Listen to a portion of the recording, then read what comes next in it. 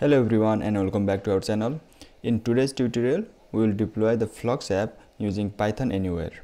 In this video, we will walk you through the entire process step by step, ensuring that you know exactly what to do to get your Flask app up and running on the internet.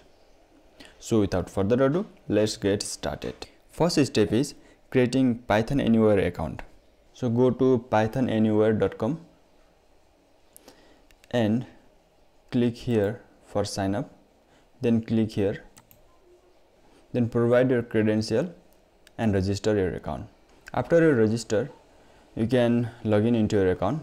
When you log into your account, you get this type of similar interface. Next step is creating a new web app. So go to web, click on add a new web app. Next, then choose Flask, then choose a Python version, the latest one, which is 3.10, and click next. The third step is installing the required packages. So for that, go to console, then click on bash. Now in this console, type the following command to create a virtual environment and activate it. After this, give a name for virtual environment. Let's give it a name Flask env. Then choose a Python version, which Python version we want to install, and hit enter. It takes some time, so be patient. Now install required packages using pip.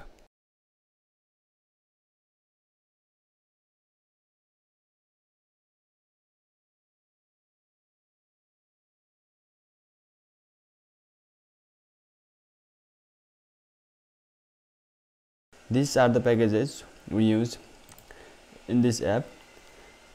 That's why I installed it. Our next step is uploading our Flask app.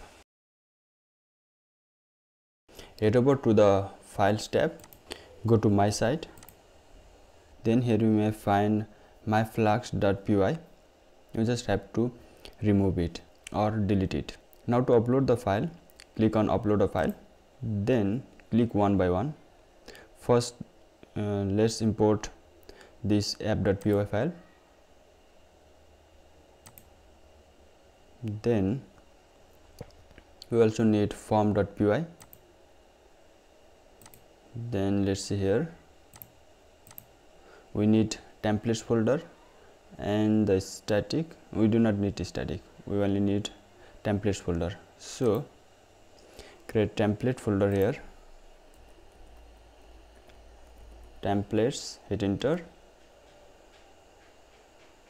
Now inside the template folder,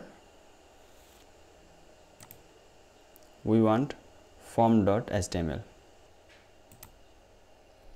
and we also need this users.html, and I think that's it. So go to web, then click here, then change it to app. Since here we have app.py, that's why I use just app. Then save this and again go to web. Now scroll down and we need to define that virtual environment path here, which is Flask env in our case. Then reload, and when I visit this link, I should see my app alive. We can also visit the /users,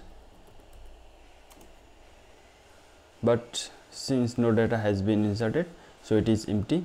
Now let's import some data.